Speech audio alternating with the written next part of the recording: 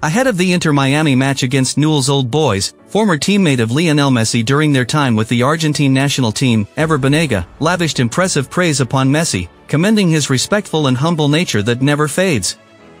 According to him, Messi is someone who always respects others and never forgets anyone, always caring for his teammates, with the most impressive being Messi's winning mentality, continually striving tirelessly and never surrendering to challenges. Banega emphasized that Messi is a true example of a winner, and for him, recognition always falls upon those who work hard, with Messi being the perfect embodiment of this philosophy.